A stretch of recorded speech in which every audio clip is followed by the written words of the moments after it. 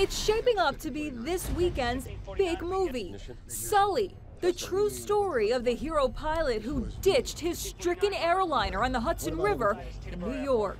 This is the captain. Brace for impact. Tom Hanks plays the real-life pilot, Captain Sully Sullenberger.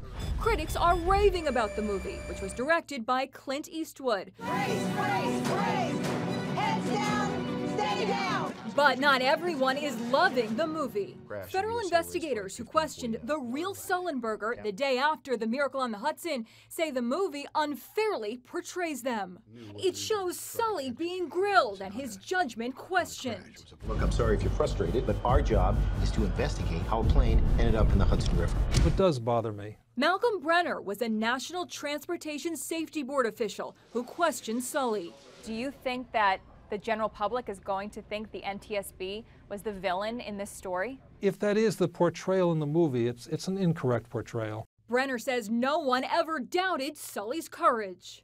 Is Sully a hero? To me, he is.